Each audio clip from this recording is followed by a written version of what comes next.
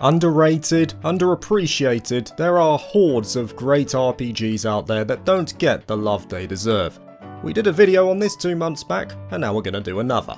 Starting with Star Ocean: The Divine Force. Unironically, one of my favourite games from last year, and for good reason too. I consider Divine Force to be the best 7 out of 10 game you'll play, and that is because it has a very clear identity. I attribute this game to a 99p with Flake, which isn't so much the case anymore due to inflation, it's more like £2.50 in Flake now, but the point is, it's a treat with no bells or whistles. It's familiar, refreshing, and tasty. That's exactly what Divine Force is. It doesn't do anything to break the mold, but as an RPG, it nails the foundation of what makes this genre so enjoyable to play. In this game, you have a choice of 2 protagonists, Raymond, the spacefaring cargo boy who clearly pumps iron, and Leticia, the princess of a kingdom fighting to maintain their sovereignty on the planet below. Raymond is shot down and stranded upon this planet, the two meet up and go on their merry way.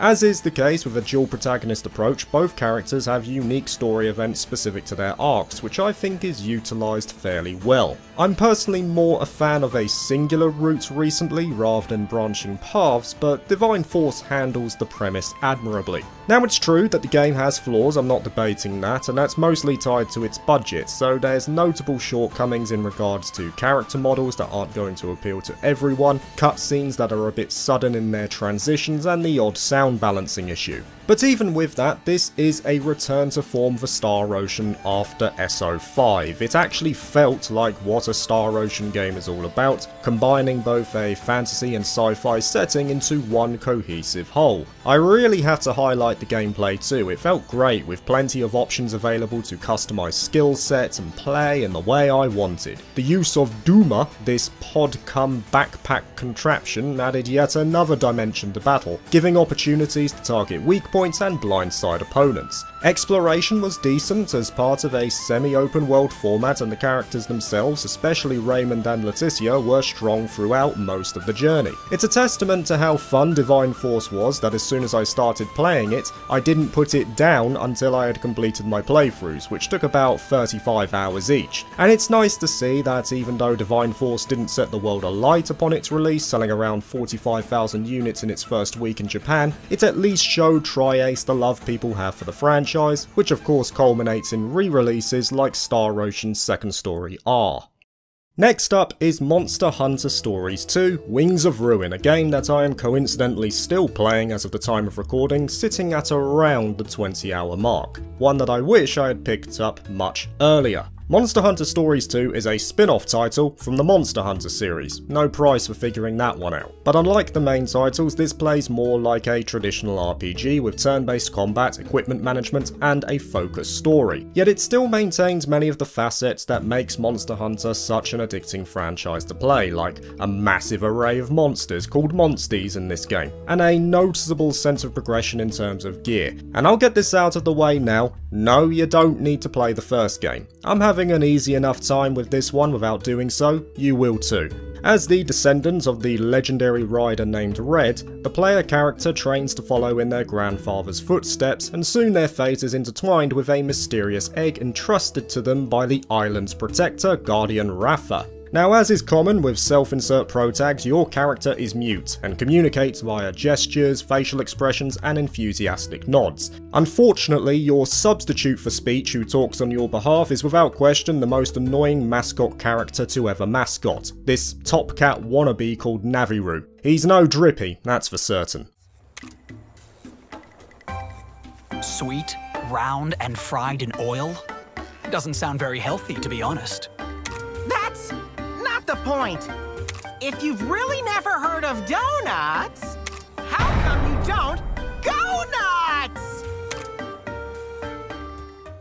But if you manage to get past him, you'll be welcomed into one of the most enjoyable RPGs that I'd wager quite a few people don't even know about. The land is split into semi-open style zones, and you work with a host of monsties to traverse the world. These creatures mostly come from monster dens. You go in, find the egg, hatch it, and raise it as your own. And each monstie comes with their own skill sets and overmap abilities. For example, some will allow you to jump to far off platforms, while others allow you to swim in water and so on. on. And this is really fun. Scouring the world and seeing what creatures you can find is a great incentive to keep playing. A lot of the monster designs are unique and they each come with their own strengths and weaknesses, meaning you have to find a good balance for your team. And that becomes massively important in terms of succeeding in combat. As said before, it's turn-based, but you only control your own character. The other members mostly act on their own outside of direct commands you can give to your monsty partner. But what you do get as a compromise is a sizable amount of options for your protag. You have a choice of up to 3 weapons that you can switch on the fly to target enemy weaknesses, skill sets tied to each weapon type, and in many cases you can also choose the body part of the monstie to attack, like its legs to make it lose balance or its neck to prevent a highly damaging skill. You also have this rock, paper, scissors style of attacking split between power, speed and technical that operates as a sort of weapons triangle. For example, if you attack with speed and the enemy attacks with power, you gain the advantage and deal more damage. But enemies themselves can change their behaviour mid-fight, meaning that their patterns are consistently changing. Now as for the other fighters, you can plan around their attacks too. Before you make your move, you can see what other members of the party will do, including the enemy. If you match up your attack type with a monstie, you can do a dual attack which deals heavy damage and also cancels an enemy's turn completely. And lastly, you can unite with your monstie to not only recover your health but to unleash your own signature attack, and every monstie has their own ability, so there's plenty to look out for. I wish I could talk more about Monster Hunter stories too, but I want to keep this video at a respectable length, so I'll leave it there. But do yourself a favour, if you have a Switch or a PC, I would recommend PC by the way for performance reasons, give this game a try.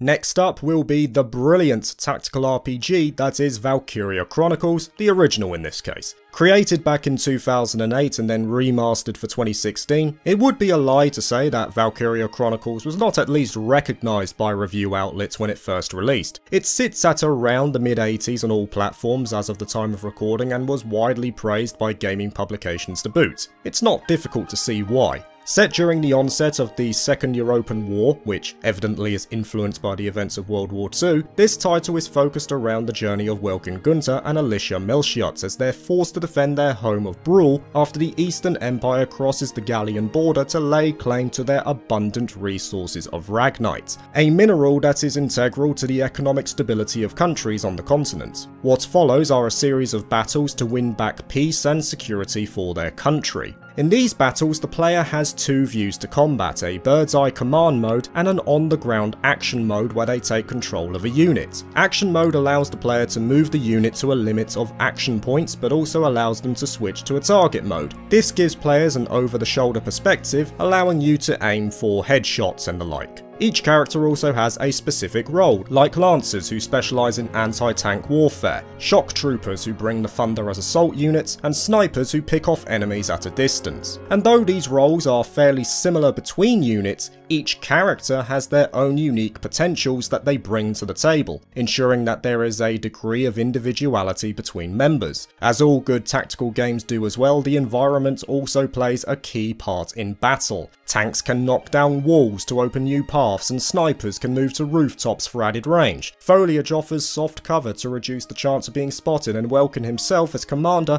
can issue various orders for things such as artillery strikes. Valkyria Chronicles offers a very gratifying and deep tactical system, and I've barely touched the surface on it. But to say its gameplay is the only highlight here would be wrong. It has some of the most beautiful artwork of the time thanks to the engine used by Sega called Canvas, which allowed it to adopt this watercolour approach, a style that was intended as a natural evolution of Skies of Arcadia and Sakura Wars by the producer Ryutaro Nonaka, and was influenced by a long-running anime series called World Masterpiece Theatre. Hitoshi Sakamoto was brought on board to add his practice hand for the game's OST, and the story itself was based upon numerous historical events from World War II, with Gallia being based on the Netherlands in terms of geography. The development team also aimed to create a relatable and engaging cast that seamlessly flowed with the events of the war, creating a more personal and rich experience in terms of character development. And in many cases it succeeded in that, so much so that the game spawned several sequels in the coming years. But alas, even with that acclaim and crossing over to the likes of manga and anime, Valkyria Chronicles as a series is so often forgotten in discussions surrounding tactical games. A stalwart individual may bring it up every now and then and will often be praised for doing so, but it's as if people react in this way because they almost forgot it themselves. That's a shame because the first game at least is one of the finest tactical RPGs around.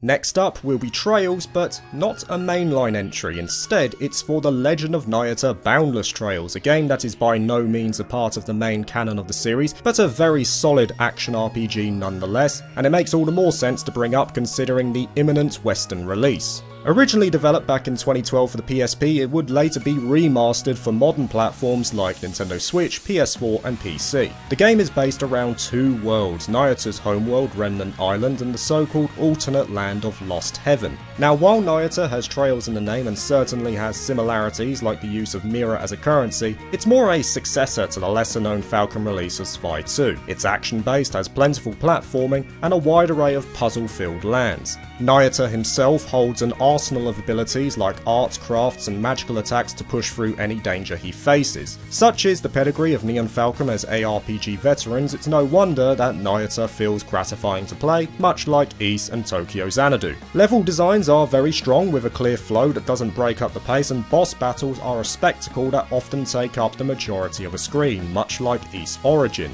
The OST is great too, but that's not really a surprise for Sound Team JDK. I also personally think this is one of the nicest looking games on the PSP. It's certainly got a charming aesthetic. All in all, Nyata is often forgotten because it's not a mainline Trails game, at least not yet. But just because it's pretty much its own separate experience does not mean it can't hold its own. It's a great game, won't take too long to finish, and is just an all-around good time.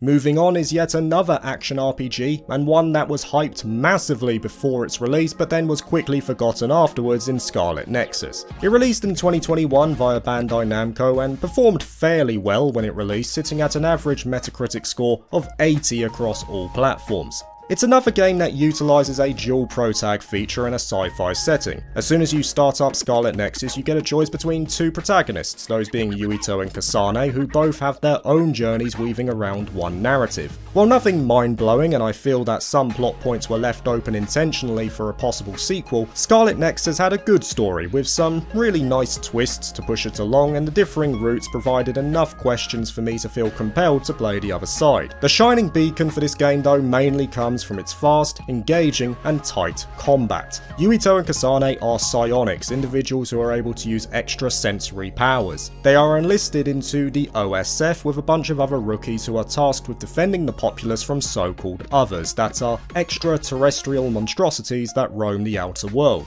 It has all the characteristics you would expect from an action RPG, standard combos, aerial abilities, dodges, but what sets Scarlet Nexus apart are the powers themselves. Each psionic who is a part of your team has their own unique ability, and though you don't get direct control of the character, you at least get to utilise their abilities like pyrokinesis, electrokinesis, and so on. The powers themselves often have individual importance placed upon them, as certain enemies can only be countered by particular abilities. For example, sometimes you need a burst of speed to hit an enemy before they can protect themselves, while others may be covered in oil, so it makes sense to set them alight with pyrokinesis. On top of that, our two protags offer up unique playstyles of their own, with Yuito preferring to get up close and personal with his sword, and the more graceful Kasane raining down hell from medium range. What results is one of the better action RPGs, at least in terms of gameplay. Even those who weren't captivated by the world of Scarlet Nexus would at least concede that its combat was strong. While I wouldn't say that Scarlet Nexus completely delivered on its hype, it is one of the better action RPGs released in recent years.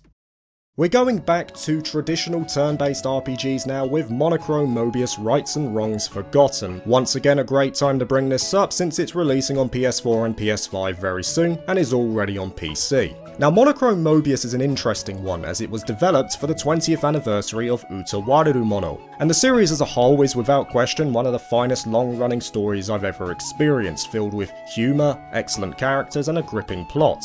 Monochrome Mobius is a prequel to the events of the second game within the original trilogy, focusing on the journey of Oshtor, who appears in the later games. Now I will say, the experience of playing Monochrome Mobius will differ quite significantly between those who are familiar with the series and those who are not. As a standalone, it's good, but doesn't really go beyond that. It does feel dated in parts, especially in regards to animations and character models, but it's fine. As for the game itself though, it proceeds in a manner that JRPG fans will find familiar. You take control of a team and proceed through a linear story, participating in quests, exploring a semi-open world, and taking part in turn-based combat. And for this reason, I'm confident it will appeal to fans unfamiliar with the series. It's another game in the same vein as Divine Force, the good old-fashioned RPG that does the common characteristics well, but it's certainly not the highlight of the experience. And this is where I'll bring it back to that comment earlier. Those who are familiar with Utawareru Mono as a series are likely to have a great time with this prequel. Aqua Plus were aware that this game was going to draw in those who had already played the main trilogy, and as such they've weaved this story in a way that will please those who have played those games. The story feels fulfilling because it expands on many of the points that weren't given too much of a focus in the visual novel titles, while also expanding on backstories of characters who weren't at the forefront in those games but still had important roles. It's a very interesting method of storytelling in that me as the player already knew the end result. I already knew the relationship of these characters in the main games, but I never knew how that happened. Seeing those relationships grow and eventually become what they did in the Mask games was a joy to witness firsthand. The character development was so damn good. And that's why I will say that if you plan to play Monochrome Mobius and you derive a large amount of enjoyment from the story and characters, give thought to trying out the original games too if you get the chance.